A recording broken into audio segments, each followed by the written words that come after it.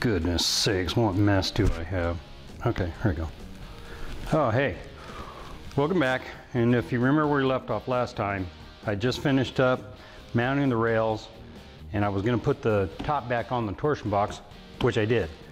But before I did that, I drilled all the holes that we were gonna create the downdraft vacuum system, clamping system, but that's gonna be in another video. And so we'll see that later, but just to let you know, I did do that before I put this back on because I don't want to take this lid off again. Okay, and I was talking about this part and it just came in the mail the other day. I'd like to show you how this works.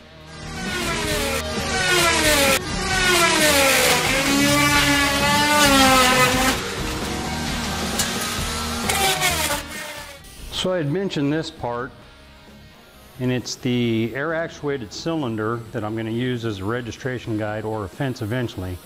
And it just takes the smallest amount of air pressure to engage that and make that come up. And then air pressure on the other side makes it come down. I'm going to attach something to this, whether it's a wood fence or a dowel or another rod or something. Haven't decided how I'm going to do that yet, but we will do that in the future. So I was able to use the same bracket because I had the adjustment. I had these slots in here and I was able to get these V-groove bearings to go to the height that I needed to make this fit, and it rolls pretty well. So we're just going to use this as a template.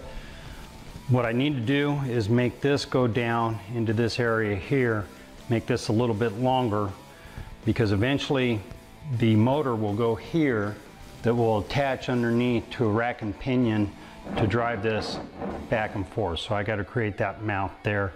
So I'm just going to put a couple inches extra right here. My dimensions you can see here from center to center is 8 inches. From center to center here is 8 1/4. So since I'm an experienced woodworker and I've made many mistakes in my life, before I actually make this full-on piece, I'm going to use this piece that I've already got to make a template to make sure that it's exactly right. I want to make this the length that I need, cut my 45s, create my slots down here so I can have my adjustment, put some barrel nuts in right here so that I can use the screw for the adjustment mechanism. So let's get started. Okay, I did a mock-up here of our bracket for our gantry because I like to test out and make sure that my piece is going to fit before I actually do the real thing. Anyhow, the distance here can be whatever you want it to be. Mine's 10 inches wide on this bracket. I put these 8 inches on center. My top to the bottom of the rail is 7 1/8, and these right now are from center to center or 1/8 1/8. So it's just an inch added on for the V-groove bearings. These slots are a little bigger than what I wanted. I'm going to adjust this a little bit so that I don't need that much adjustment. There's going to be a barrel nut that goes in here with the 1/4 inch screw that will go in through here that will help us adjust this in and out. But I like what I've got here. Now I can go ahead, glue up my 2 pieces of 3/4 together and make this an 1.5 inch thick piece and install it as such. So let's get going.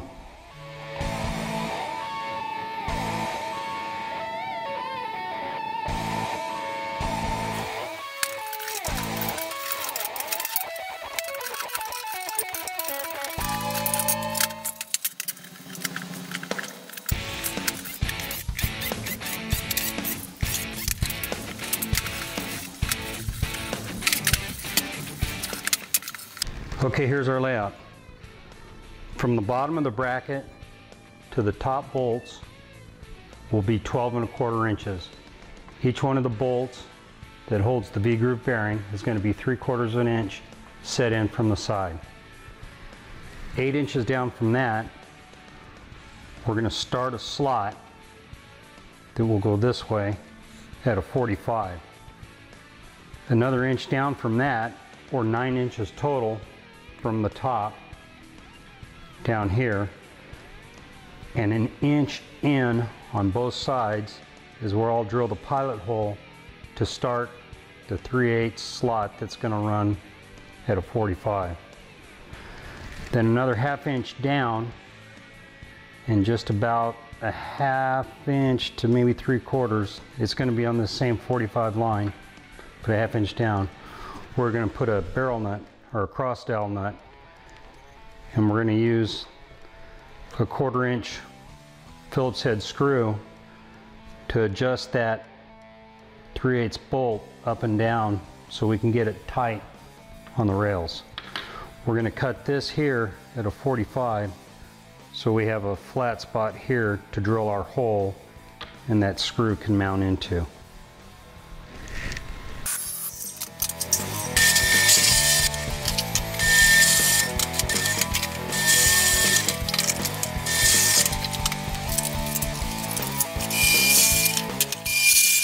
So I'm going to cut a slot from here to here for the bolt for the V-groove bearing to adjust up and down to make it fit snug.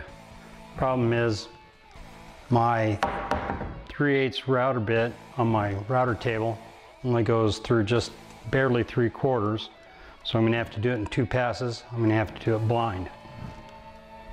So what I did, I set this in place,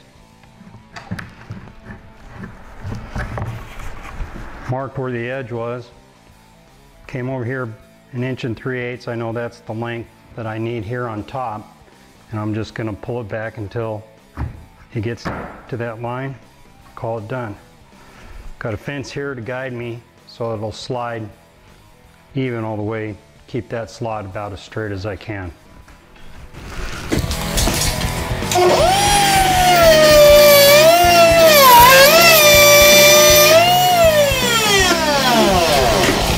Going to flip it over and do the other side. This should go all the way through.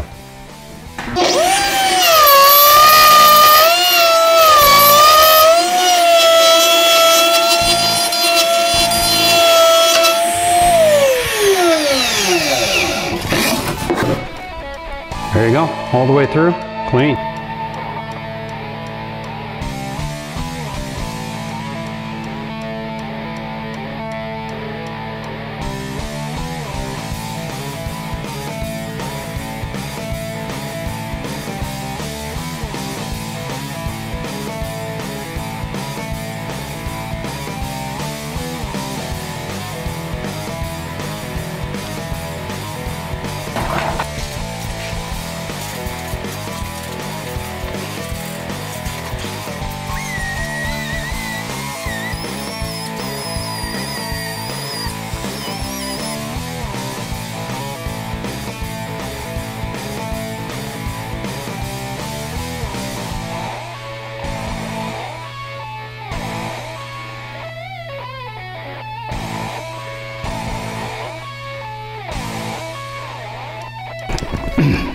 Make sure that the inside washer is small enough to where it stays inside. You can see the black, because if you have this large washer on here and you tighten it down, it'll bind and this bearing won't spin.